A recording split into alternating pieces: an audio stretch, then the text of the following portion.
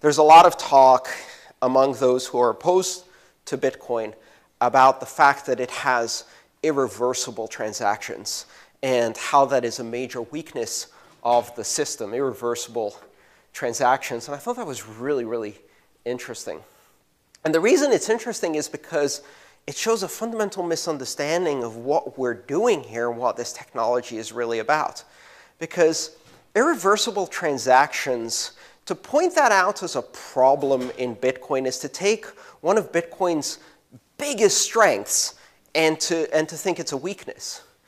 Because one of the funny things that happens with Bitcoin is that it gives us a hard core of trust, a decentralized trust model.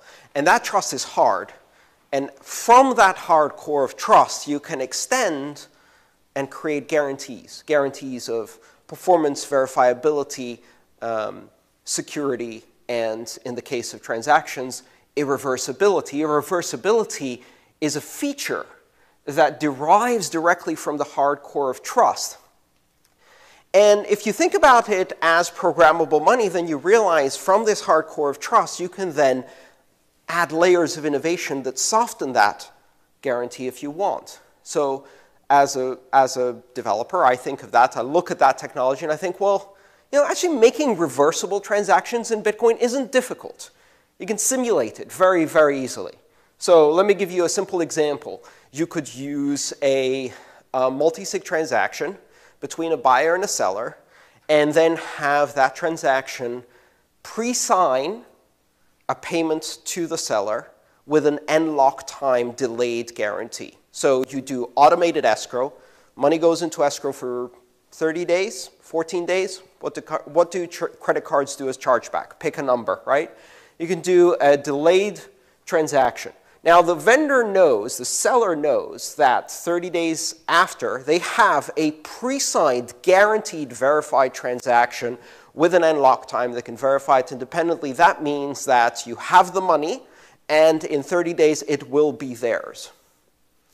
But if something goes wrong with the transaction, you can use a third-party arbitration escrow agent who's holding the third key to dispute that transaction, issue a countervailing transaction that double spends the inputs, and refund the buyer because the product wasn't delivered. The product was faulty. So with just a combination of two of the most common technologies in Bitcoin and the use of a third-party escrow, I've taken the hardcore promise trust of irreversible transactions, and I've softened it programmatically and created a fully reversible automated escrow chargeback capability that offers consumer protection as a software service. Better yet, in this model, the market for arbitration is open to everyone, not just Visa. So you don't have, for example, if you're on the Visa network, you have to do Visa rules for escrow and chargeback and arbitration. If you're on the PayPal network, you have to use PayPal's rules. But on the Bitcoin network, you can pick your own arbitration provider. So now we have programmatically simulated consumer protection with a brand new open market for arbitration services. Plus, I still have the underlying guarantee that in 30 days, that lock time transaction will execute and will be verified unless there is a countervailing spend. So I took irreversible transactions as a core, softened it, and created reversible transactions. Guess what banks can't do?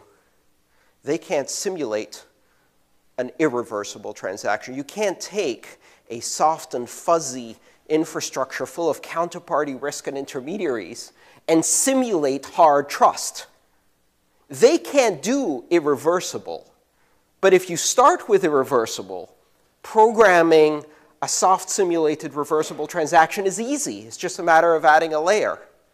So see how what they see as a flaw is actually a great strength, because we're taking a fundamental feature of hard trust and then we're programming different layers around it. The same thing applies to counterparty and institutional trust. Institutional money is built around a soft layer full of counterparty risks. It can't innovate fast. It can't deliver trusted services. It can't deliver hard, trusted models. and it can't change. The reason it can't change is because in order to change institutional money, you have to orchestrate all of the different layers. It's not just the Visa API, but every single counterparty and intermediary that's in there. The network itself has all the intelligence in the center. Bitcoin is the exact opposite. It offers a very simple, primitive core which has a hard trust model. And then all of the intelligence is pushed to the edge, allowing innovators like the people in this room to create innovation without permission, to add innovation layers at the edge, to implement applications, services, products, financial instruments that redefine the trust model, and to do so, they don't have to ask for anyone's permission. Write and deploy. And that is the fundamental difference between programmable money and institutional money. It still strikes me as highly ironic how the people who criticize Bitcoin for some of its greatest strengths have not figured out yet that there is no way in the world they could even begin to simulate these strengths. And yet, we can simulate their mushiness all day long, right, in software. Easy peasy. We can implement the things. And they criticize Bitcoin for exhibiting the characteristics of a toddler currency, which is exactly what Bitcoin is. It's only 5 years old. And already, we're reinventing financial services that took hundreds of years to build on the counterparty model. And we're moving faster and faster as this pace is accelerating.